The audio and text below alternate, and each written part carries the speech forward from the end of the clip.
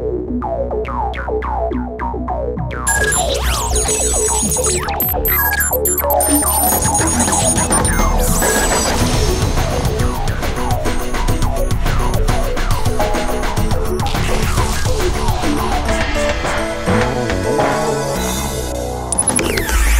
guys, Jason Messer here, and thanks for checking out CheatCC.com, where we enhance your gaming experience.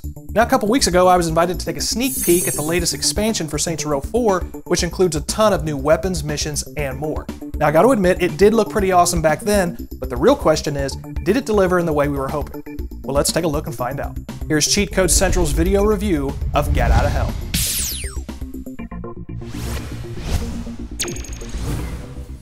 Ever since Saints Row the Third hit, the series has accepted the fact that it's not Grand Theft Auto, and we've taken them for exactly what they are. Solid, enjoyable little adventures with nothing too heavy. You're not saving the world and you're not fighting the oncoming apocalypse, you're simply taking care of your crew no matter what the cost, even if that means venturing to hell and f***ing everything up. Such is the case with Saints Row Gat Out of Hell. Here, you'll be thrown into the underworld after the president is nabbed by Satan to marry his daughter Jezebel. Although once Gat hits the Netherrealm, it seems Jezebel no longer wants to marry the president and instead wants to marry the most ruthless mortal she has ever met, Johnny Gat. Gat and Kenzie will hook up with old enemies of the Saints as well as previous Saints themselves in order to usurp the Lord of the Underworld and get the president back to the mortal plane. Oh, and did we mention there's also a musical number?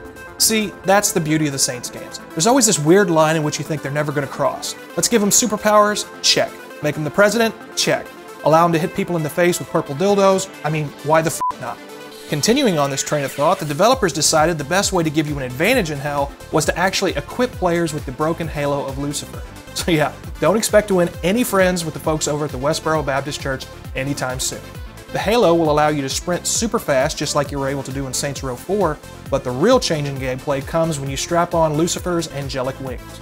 Now right off the bat, the option to fly is something you'd assume wouldn't quite fit here, but it does, and it makes the game more enjoyable during your various side quests Johnny will have to perform in order to finish his mission. Oh, and it kinda looks pretty badass too. Just like with Saints Row 4, you'll need to continuously upgrade to truly open the game's full potential. Gaining your bonuses early on, just like anything else, will allow you to breeze through various missions without a care. For example, at one point you're tasked with saving souls that are literally falling into hell. Now, if you've not already taken a playful route through hell doing various other side quests first, this is a mission that may make you want to pull your hair out. Simple advice, enjoy hell just a little bit before really diving into the meat and potatoes of this story. There's also a fairly eclectic roster of characters you can team with, some posing little question as to why they're actually in hell. Faces such as Vlad the Impaler, Blackbeard the Pirate, and the twins from Saints Row the Third are pretty self-explanatory. The shocker, though, had to be William Shakespeare. I mean, apparently he sold his soul to be famous and then became this ruthless dick once he got to hell. But then wound up becoming Hades' equivalent of Casey Kasem at one of hell's prime nightclubs, so all's well that ends well, I suppose. Graphically, this is a solid-looking title. Nothing too glamorous, everything just seems like a typical Saints Row game, but with a bit more polish. We think you'll agree this is the most pleasing hell experience you can have, if there is such a thing, and we hope the day never comes where Saints Row feels the need to finally grow up. The stylized, fun approach to the series is really what's helped it define its own path. In the end, you may ask yourself, should I pick up the latest chapter of Saints Row? We say the real question should be, why the hell not? The Saints games have continued to blaze their own trail, and if you've enjoyed the recent experiences they've thrown at us, there's simply no reason not to get this one. It contains lots of gameplay, awesome new features, and probably the most enjoyable time anyone could spend in the realm of the damned. That's why we're giving Saints Row Gat Out of Hell a demonic 4 out of 5.